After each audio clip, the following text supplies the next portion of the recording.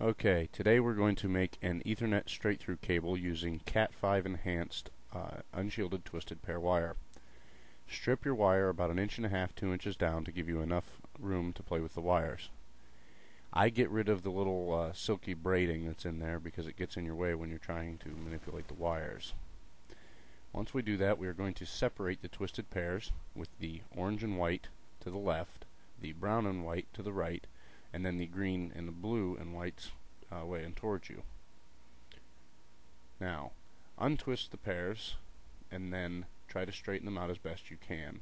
Note the curving action that I use, and that's similar to rubbing your dollar bill on the corner of a vending machine to straighten it out. Just makes it a lot easier to straighten out, but you gotta kind of pinch it really strong.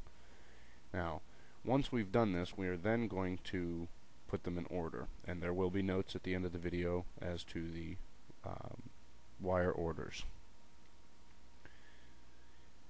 Always remember that the pattern is white, solid, white, solid, white, solid, white, solid. Okay?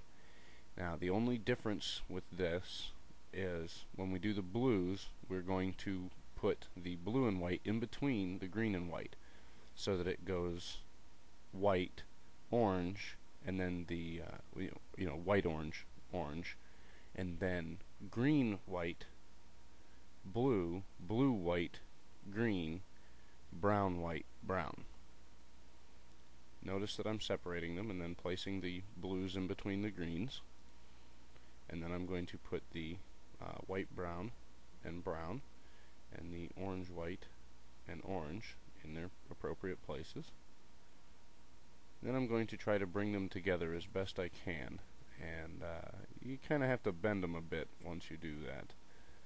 There's the order there. Now, keeping them pinched lightly so that they stay flat. That's the key. And then I bend them a bit, you see, to kind of get them to come together as best as possible. And then I trim them down to about a 1/2 inch, 1/4 inch, or 1/2 inch, 3/4 of an inch with my crimpers. Now, when we use the RJ45 connector, make sure that the tab is away from you and you can see the connections. Once you slide them into their appropriate channels, push the shielding up in there a little bit so that it's past the little plastic block. Note where the teeth are on your crimper, slide it in, and give it a pretty good squeeze to make sure that it's in there and it's not going to pop off if somebody accidentally yanks on the wire. Check your order, and then we'll test the wire. Now, I've already completed the other end of this wire, so all we're going to do is put it in the tester.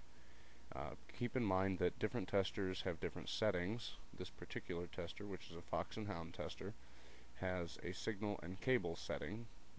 It also has a receiver and sender, just like most testers. The settings on the side there, which I'll show you, I don't know if you can read them. I have it set to cable, and I press the test button. Note that all 4 lights are green and solid, meaning that the wire is good.